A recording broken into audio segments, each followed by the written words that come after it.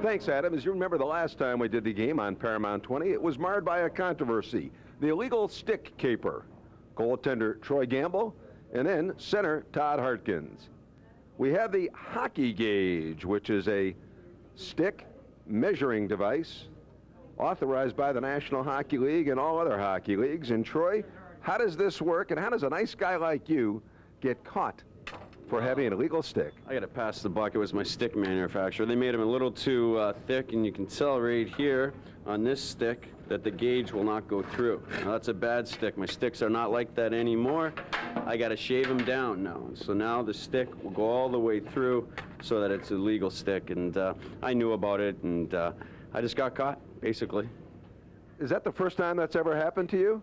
Well, yeah, it's the first time ever. Usually goalies never ever get measured, and what happened was I knew it, and now I have to shave down all my sticks just like all the other guys, which is a pain in the butt, but I have to do that for right now, and then on Tuesday they're sending me new sticks so that I don't have to do that anymore. All right, guys like Graeme Townshend and Mike Maurice, are they hockey players? Are they trying to work on home improvement? Are you trying to work for a second career or what, Graeme?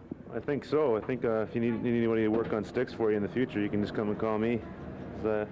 I do a lot of work on mine before games, on the handle and stuff like that, and just to get a better feel for the puck and things like that out there. Graeme, do you paint your stick black like Mike Maurice does in an effort to kind of shade the puck and make it all be one piece?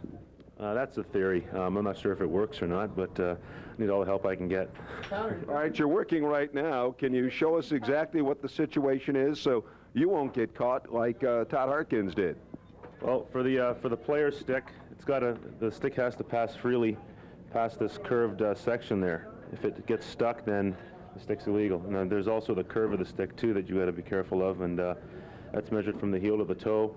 And this part of the gauge here has to pass and touch the whole blade, right along the blade, the bottom of the blade. If it doesn't, then it's an illegal curve. Well, thanks for your time, and we'll go back upstairs to the voice, Adam Gordon.